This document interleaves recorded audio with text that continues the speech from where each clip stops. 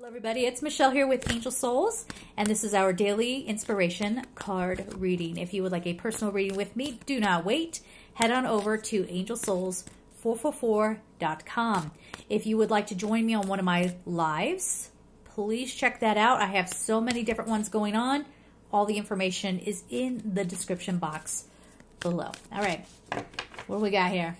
We have Bridget. Okay, where was it? A couple of days ago, I batch filmed these obviously because I'm not going to, do a 5-minute video and then take my makeup off. No, this happens like whenever I film. If you saw me out in the street, I don't wear makeup. not much at all. So just a couple of days ago, we had a yes card, and then we've got this whoa, whoa, whoa, whoa, hang on. Now this already, let me read it to you. Caution is warranted. Look deeper into this situation before proceeding further.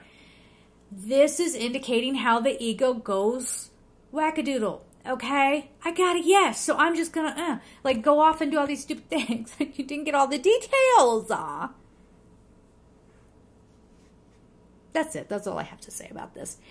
Just be careful how you go charging ahead.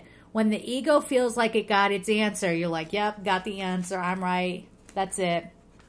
Everybody get out of my way. I'm going to charge ahead now, and you're going to realize you're going to get yourself into a lot of trouble. This is where, when I first started Angel Souls, I would see this all the time back when I started becoming a Reiki practitioner was the thing. Now it's like tarot reader, but back then it was being a Reiki practitioner. And all these people would be on their spiritual high, and they're like, I got a message from God that I'm supposed to practice Reiki. And they would go and study. That's a long process to do that. But some of them would take these, sort of compacted, that's kind of how I want to, or compressed. These compressed classes, and they would get certified.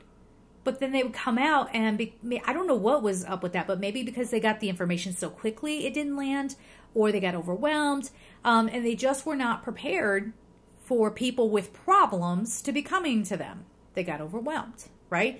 So there was this rush into their practice, and I'm in no way, shape, or form saying that these people were fake or phony or whatever. They did the study, but because they went so quickly through the study, they weren't allowing their every facet of themselves, of this being, to catch up with that process. Does that make sense? So to catch up with what they were doing.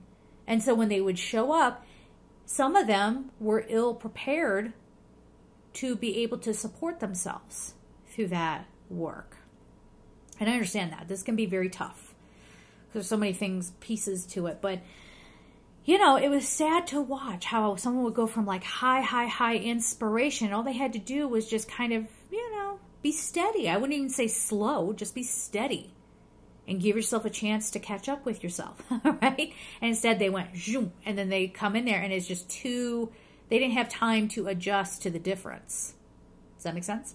So that is the kind of thing that this Bridget card is talking about. Pace yourself, all right? So we're going to leave it there. I'm sending you all so much love, and take care.